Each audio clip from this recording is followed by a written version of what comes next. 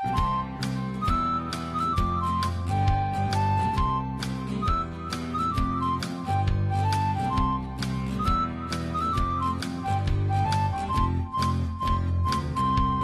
the Andy Griffith Show, Facts and Trivia, with your host, Bob Snap.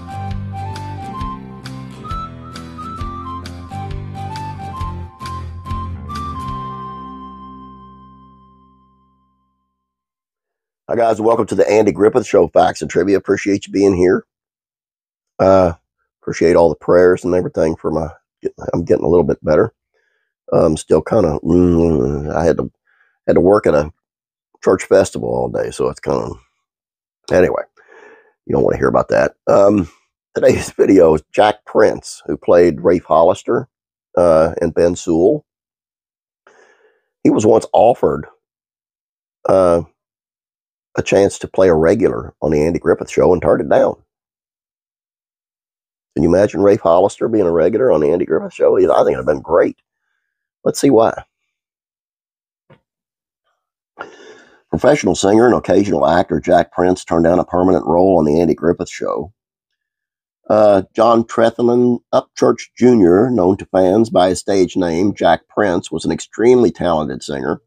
In fact, he first met Andy Griffith while the two were performing on Broadway together. The duo became fast friends before parting ways, Jack to pursue singing and Andy to pursue television acting. During an interview with The Bullet, Prince once talked about his friendship with Andy. The article states, during the time that they were together on Broadway, Jack and Andy became fast friends, sharing many of the same likes and dislikes, and both appreciated of the other's comedy and musical styles. Jack even said that Andy taught him to like black coffee. I used to stop by Andy's dressing room. He'd invite me to join him for coffee, but he didn't have any cream or sugar. First time I said I'd go get some from my dressing room, but Andy said, not any coffee like that. Would you be drunk in his dressing room?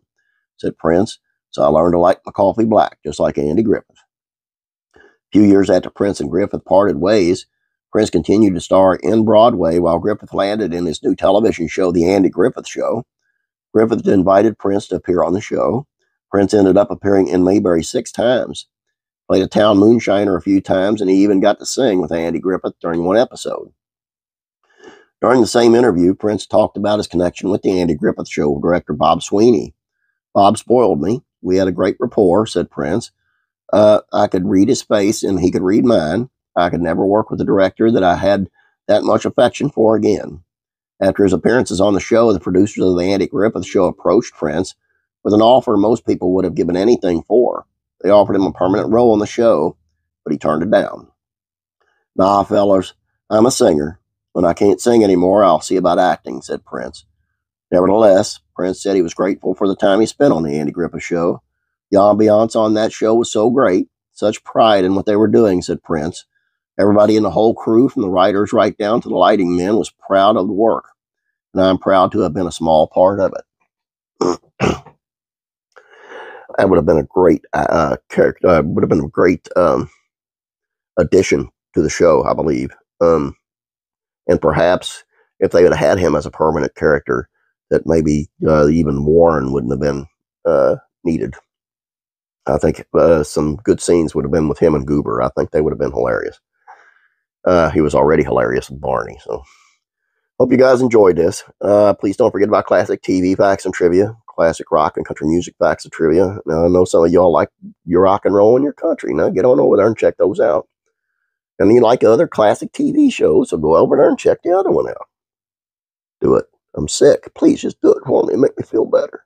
Yeah. That's all I have for you. Have a great day. God bless. I'll be praying for you.